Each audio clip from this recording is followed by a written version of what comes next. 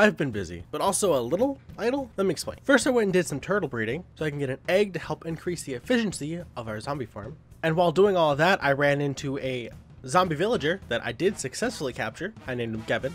After the zombie farm was up and running, I relocated our enchantment setup down to the XP farm so I didn't have to keep going back and forth. And then I AFK'd for a while so I could get enough levels to finish enchanting all of our tools and armor. Now, it's definitely not the best, but I've already been sitting here for quite a few hours, and considering what we're doing, 100 hours challenge, kind of cheap to just stand here for another 3 or 4 hours to try to get the best enchantment. So we're not gonna do that. Part of the reason why I wanted to spend so much time upgrading everything is try and get that guy cured, moved into the house somewhere in this corner because it's now very empty, and then head over there to the village, set up auto breeder / carrot farm, and start doing some villager stuff. Specifically, I want this guy hopefully to be our mending boy.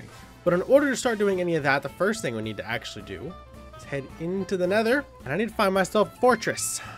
I need blaze rods. Now I'm just gonna go generally, I think, out of the Soul Sand Valley if I can. I'm gonna try and just head straight on past the bastion, although, wait a second.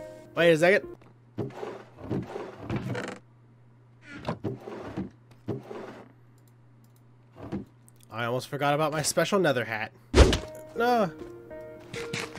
Oh no. Alright, well, we're down here now. Oh my. Oh my. Well, there's a bunch of striders down there. I see a warped forest down there, which actually could be nice to go and get some warped wood. Hopefully get the achievement for touching all the grasses. Let's do it. Let's go touch the grasses. Oh, my heart. Oh, you punk. You didn't even make any noise. I was so safe. Oh. Some of this home with me. Now off we go to the blue grasses. Don't mind me, I just want to touch your grass. Oh man, what am I missing? Ah. There we go. I didn't go far enough into there. I think you ended up taking out about half of their population for these few ender pearls. Oh my sweet Jesus, dude. So over there-ish, generally, you can see a little bit of the blue, is the warped forest I was just in and exploring around for like the past 20 minutes, give or take. This is like the crimson forest that we walked through to get there. I came right through here and around the corner and up that way. Look what I would have found. All right, let's actually go ahead and just cut our way in like that. Oh, I forgot about these guys.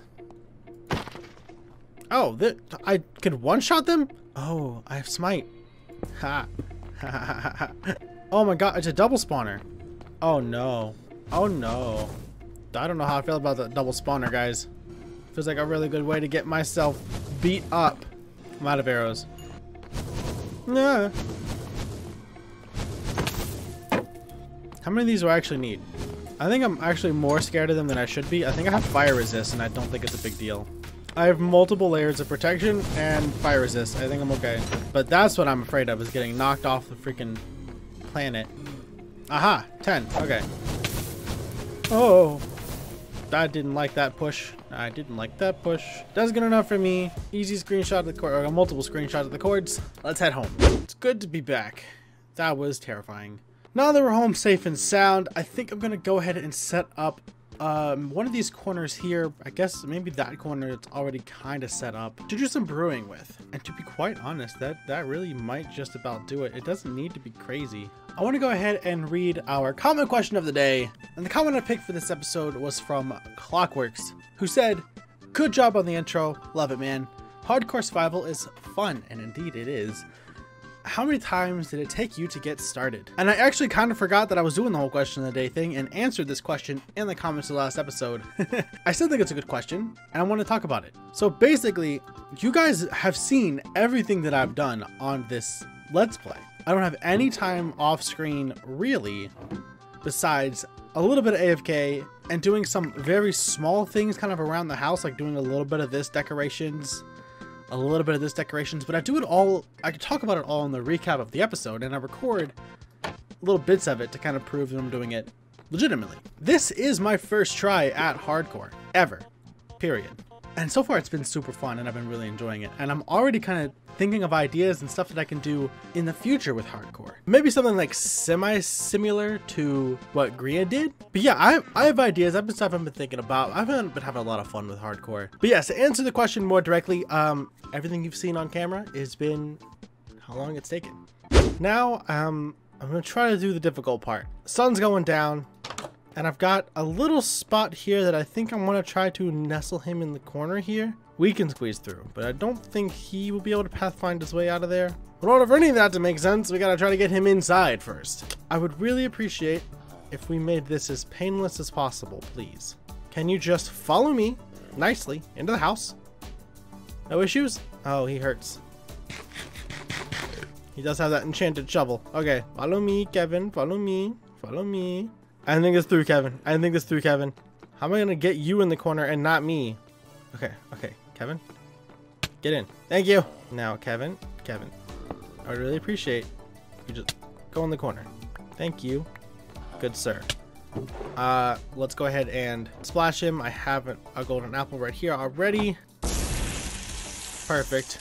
And now, we sleep. Never mind. Kevin's a monster. I forgot. Oh, it's morning. We've waited all night. Hey! Kevin!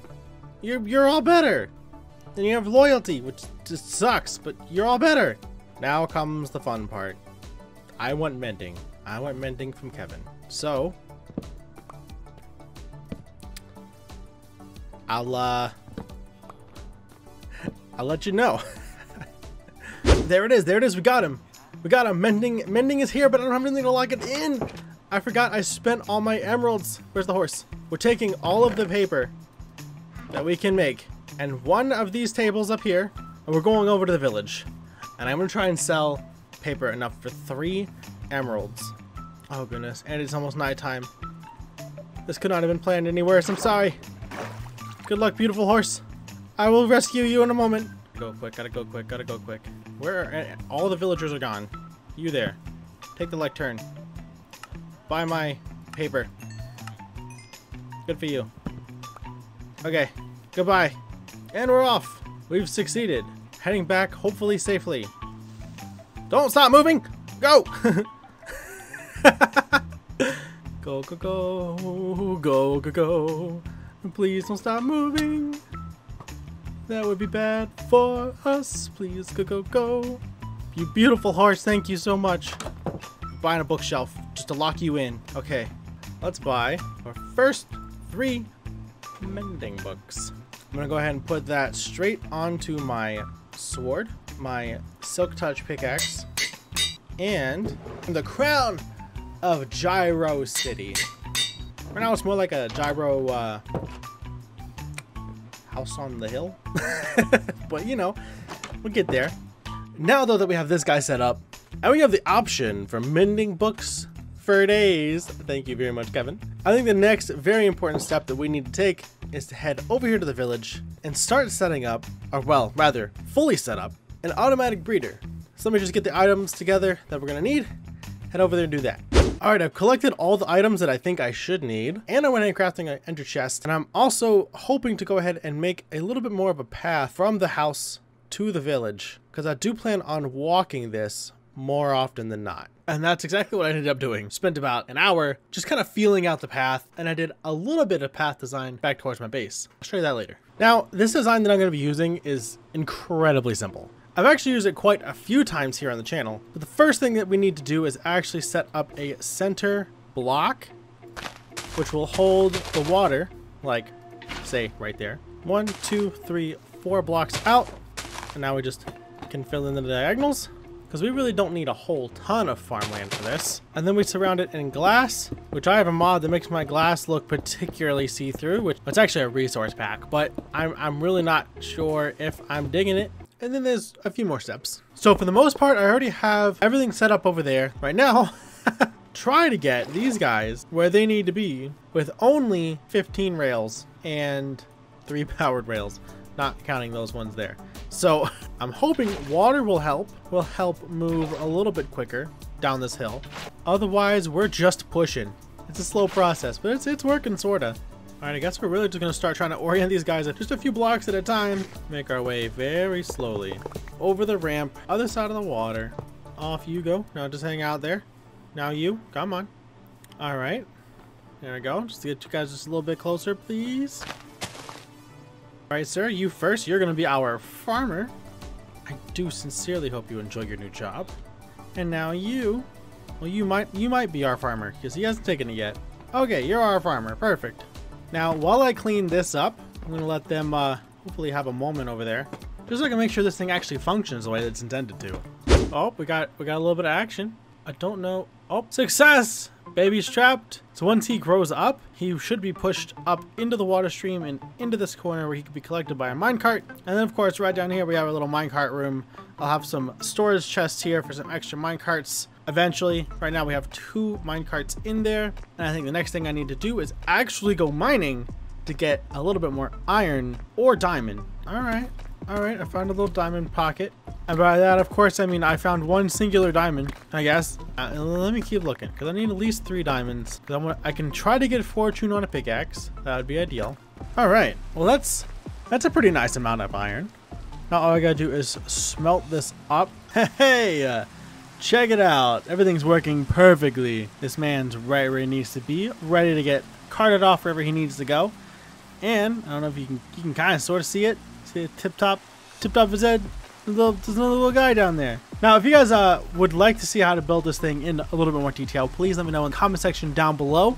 It's not my design. I'm gonna put that out there right now. I believe this came from Logical Geek Boy a few updates ago. I think this was like his 1.17 villager farm, maybe 1.16. But you know, as you can see, it still works perfectly fine. But yeah, I can maybe make a tutorial if you guys want to know a little bit more detail, or I can link to his tutorial in the description if you guys want to check that out as well. But we got more work to do. Now the next thing that I really want to do, and the last thing I want to do for this episode, is to try and get a iron farm up and running. I think an iron farm is going to be very important so we can make sure we have enough minecart those guys to a village trading thing that I'm probably going to set up over there. Before I do anything, I gotta figure out what I'm going to build this out of. I don't know, but this is a good time to show you guys what I have done with the wall here. I built up a little bit, I built up this wall. I think it looks nice. And I did a little bit of a pathway here. Basically, this is just so I can get up and down with my horse a lot easier. Alright, I think I've got everything we need.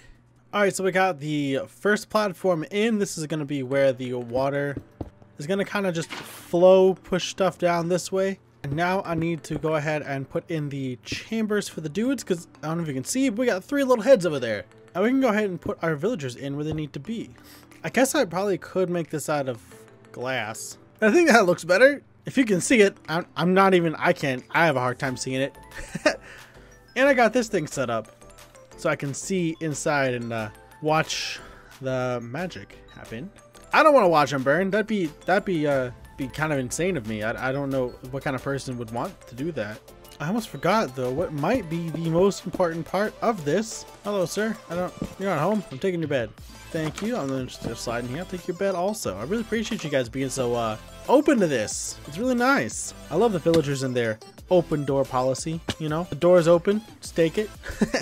Okay, so we gotta face the beds, pillow towards the center. That way the villagers can actually use them.